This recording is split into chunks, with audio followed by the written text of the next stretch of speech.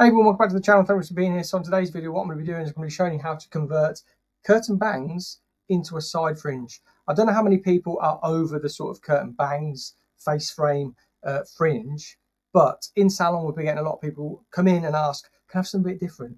I'm a bit done with these. So I'm going to show you how to convert it into a side fringe really easy. So where we want to start, we want to be finding all of that face frame that we've got there, and then just clipping out the sides with no mark clips, because if this was going to be a fringe that you were going to be putting in after a haircut, or even somebody popping into the salon saying, look, I want something a bit different, never been to you before, but I want to change my fringe, you don't want to be putting in hard clips, because what they'll do is they'll just make indentations in the hair, and the only way to get them out is spray it down, shampoo and re-blow dry.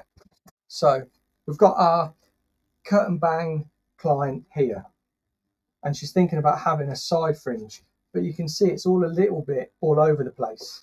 So what we want to do, we're going to find for that side part our sectioning. So we're just going to bring that over to this side and then just clip that out of the way, and then tuck that back in there with the rest of the clipped up hair. So we've actually got a side part now, and that falls great with where that fringe is going to be. So how are we going to do this? What we want to do, we want to find that shortest piece which is there, and what we're going to do is we're just going to over direct this.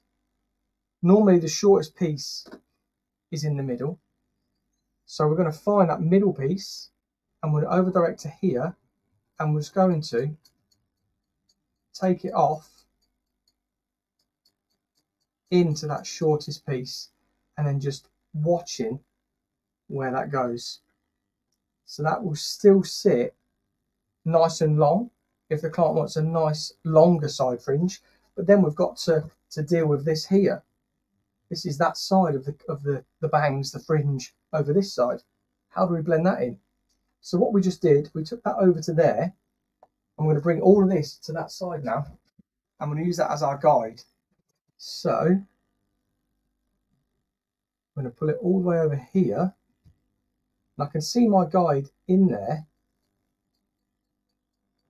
And the reason I'm point cutting is because we still want the softness there. But look, I'm taking off all of this length here now. And now we're going to look for the heavy spots,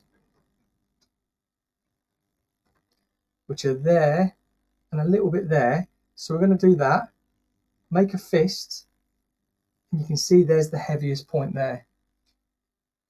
So we're just going to put our scissors in vertically, not to take off any length, but to remove weight. And we're just going to do that all the way through here until it's loosened up enough. We don't need to do any there. You see it's already loose enough. But let's bring it down and let's have a little look. Now you can see that point there connects to there. So we've got a side fringe in.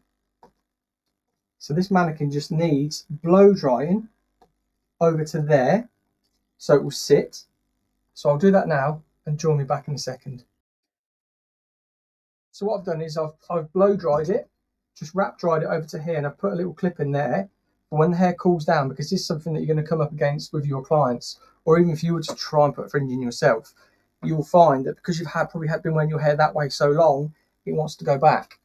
So while the hair's still hot, pop a clip in and let it cool down over the side which way you want to go.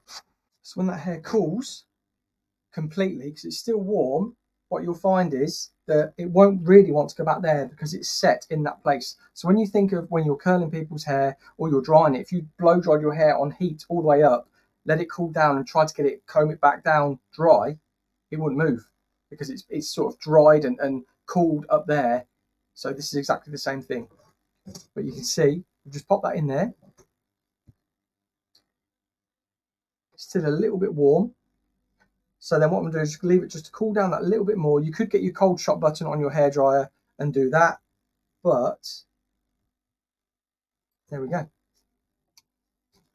So let's just get her facing you. And that is how we put a side fringe when converting from face frame or bangs to have something like that.